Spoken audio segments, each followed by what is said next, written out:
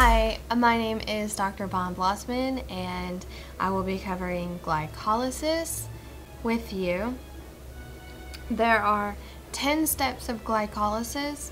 It is going to be occurring in the cytosol of the cell. All of the enzymes for glycolysis are in the cytosol, and as glucose comes into the cell, that is where it will participate in its own breakdown. So let's just get right into it and go over the steps one by one. Again, there's 10 steps and they all occur in the cell. So here we have step 1. Our glucose has entered the cell, and once it does, it gets a ball and chain put on it. And this ball and chain is known as a phosphate ion. We're going to break it off of ATP, adenosine triphosphate. This is our energy currency for the cell, and by doing so, this is a phosphorylation reaction. We stick it on the 6th carbon. If you look at how to number these carbons, we're going to call carbon number 1, which used to be, say, an aldehyde, in this case of an aldose sugar. This is carbon number 1, which is our anomeric carbon. And we go from here, 1, 2, 3, 4, 5, 6. This is carbon number 6, and the phosphate group is going to be attached there. Alright, this enzyme is regulated. It is not the most regulated, but is step 1 is typically going to be regulated, and it is going to be controlled by end product inhibition. So the amount of glucose 6-phosphate will be feeding back upon this enzyme. Again, I'll talk about regulation in a minute. But magnesium is going to be a cofactor. Magnesium, being a positive molecule, is going to help constrain that negative ATP molecule in place in the active site. And this enzyme is pretty cool, this hexokinase, because it definitely follows the induced fit model, because it's almost like a Pac-Man, and when the substrates bind, then it's going to close and catalyze that reaction.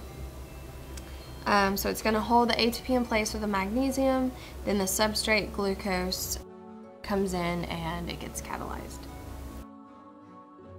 Okay, so that's step 1. It did require an ATP to react, but it is an overall coupled reaction. It is exergonic overall. If you were to split this up into 2 reactions, ATP yields ADP plus PI. That would be exergonic, a negative 30.5 kilojoules would be released. And then the endergonic portion of this would be glucose to glucose 6-phosphate. But if you add them, if you add these coupled reactions, and as long as they're overall exergonic, then we can assume that they are spontaneous.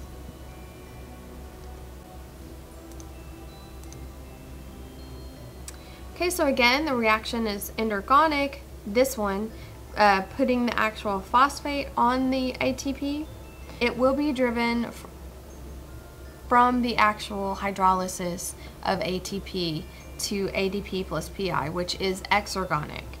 So just to be clear, if you add these 2 coupled reactions together, then overall the reaction will be exergonic. Step 2, we have the glucose 6-phosphate, which is like the ball and chain. It's not going to leave the cell, but it's not committed to glycolysis yet. The second step is going to be an isomerization from an aldose to a ketose. So we're going to go from a glucose 6-phosphate to fructose 6-phosphate, which is a ketose sugar. At this point, of course, we haven't lost any carbons. We retain all of our carbons, so there's no decarboxylation reactions in glycolysis, but we will have an oxidation later. This is just a prep step for what is to come. So here, the C1 aldehyde of glucose 6-phosphate is going to be reduced to a hydroxyl group. So here. So this is where it was, and this is where it is now. So that would be C1, 2, 3, 4, 5, 6. And so we still have a phosphate on C6. But again, we go from an aldose to a ketose sugar. This reaction is catalyzed by glucose phosphate isomerase, and this step is not regulated. So the C2-hydroxyl, which is here, is going to be oxidized to give the ketone group of fructose 6-phosphate, which is here. So just following the molecules, we take this hydroxyl and here's the oxygen, and again this is our C1 that used to be the aldehyde group. So no net redox in this stage or reaction. Alright, the next reaction is considered to be step 3, and this is going to be a very important regulated step.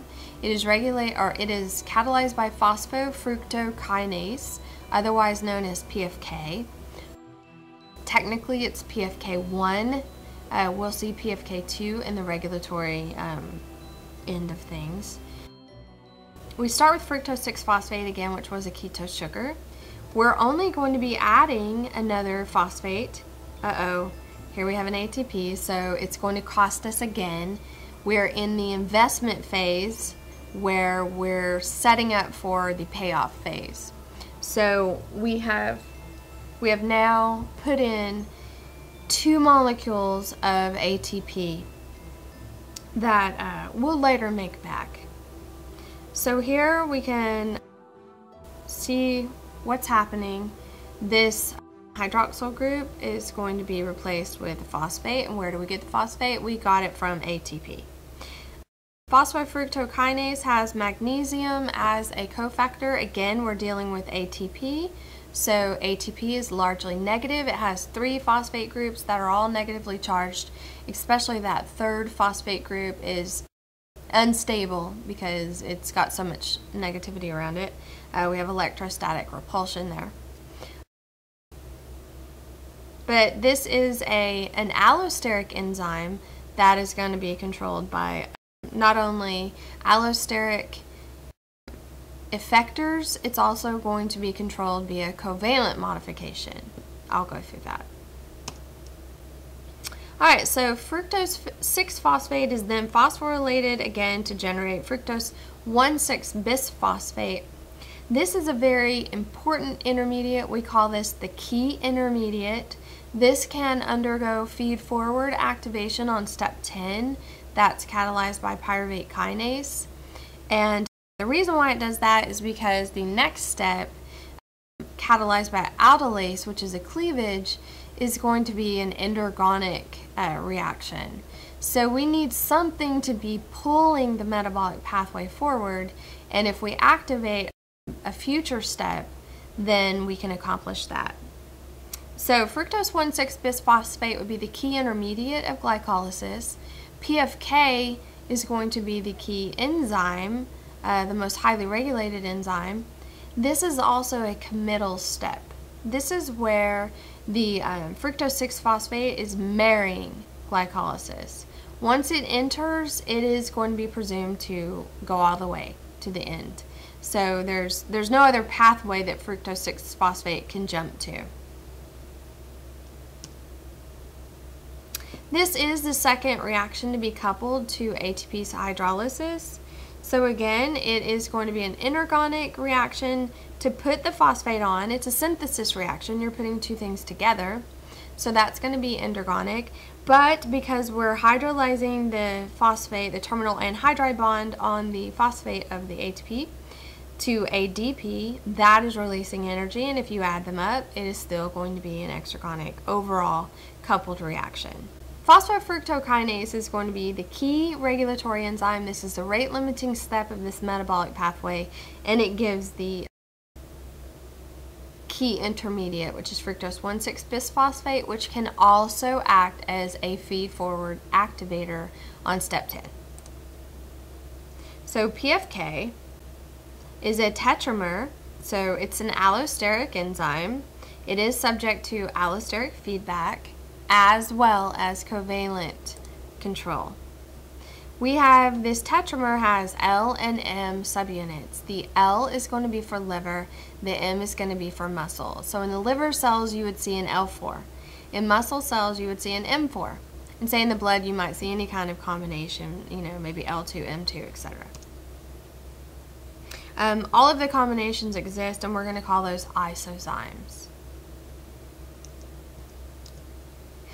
Okay, again, muscles are going to be very rich in the M4s, and liver will be rich in the L4s. ATP is going to be an allosteric effector.